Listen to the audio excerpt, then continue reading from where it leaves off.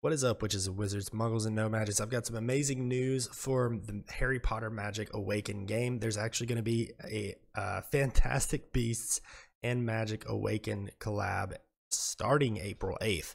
So in the game, you're going to see a couple of events. This is good news for us as global players too. Just, going to touch on that a little bit later in the video, but I want to go over the details of this so far. So the Snowy Owl has recently heard that my classmates were talking about some legendary stories from the past, the thrilling wizarding war from the early 20th century, the interesting and exciting ventures of a magical zoologist.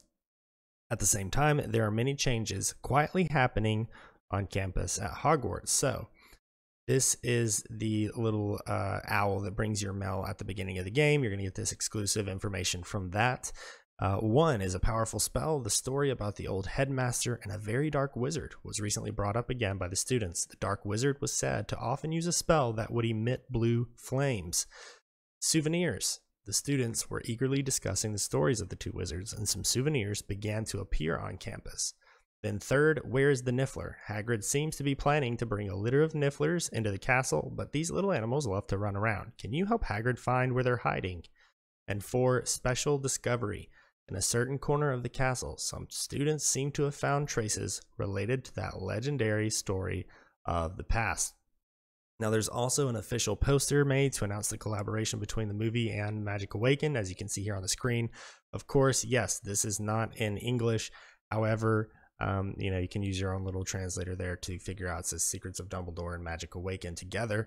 And of course, I want to look at these images here. So the new card, the brand new card, which I'm assuming will be legendary, is going to be Protego Diabolica, and that is actually the blue flames that we see Grindelwald use in the movie itself, where he's completes that little perimeter around him, and Queenie goes through, and then another one of the his little followers goes through, and he then teleports out of it. So my assumption is that this is going to be sort of an AoE meant to combat anything that isn't an ally. Maybe like the Frey twins or other companion cards like Grop, or just making sure that there is an area of protection around the actual player itself that then is able to also do damage. So if anybody comes within that, I'm assuming that the damage is going to be pretty significant. And I think this is going to be a great card to combat people who use Fiendfire, people again who use roaming companions, people who use Ron Weasley, Grop, Frey twins, etc., etc. Then we have two cute little stickers here. We have a Grindelwald sticker and a young Dumbledore sticker, a frame for your character or your player, which I'm assuming will again be unlocked from the event itself. And then of course this last sticker, or last bit of information, this image teasing the Niffler Gold event that will be coming in. I'm assuming it'll be a lot like when we had a couple weeks ago, where you unlock these little bitty Niffler gifts, and then you can finally spend that currency to actually shake the Niffler and basically take its lunch money and use that gold to then upgrade your cards or whatever you need that for. Now, here's the good news for global players. This is a big deal because one of the things that they did with Wizards Unite back in the day was they started to tease this game during the actual movies that were coming out. And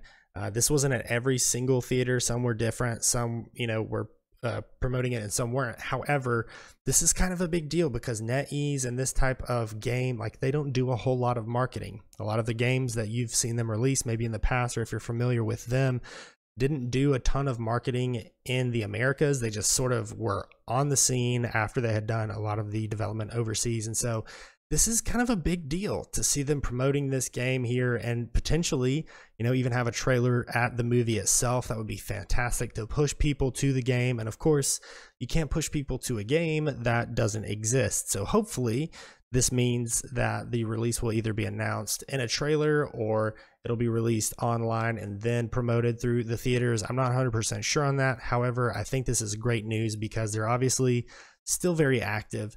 They're obviously still coming up with events and updating with new cards like we see here with, again, the Protego Diabolica. And I cannot wait to see what this looks like in the game. It's going to be so sick. I am excited for this. Obviously, again, I think that they're going to either announce this release in, the next few weeks with the movie, or maybe even give us a more specific window of time, because all their tweets and all their updates just keep saying coming soon.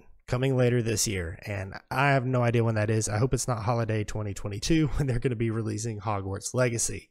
I have also been doing some Hogwarts Legacy stuff, so if you're interested in that, make sure you click on the cards above, hit that like button, subscribe, and notification bell so you can be made aware the next time I produce either Hogwarts Legacy or Harry Potter Magic Awakened content.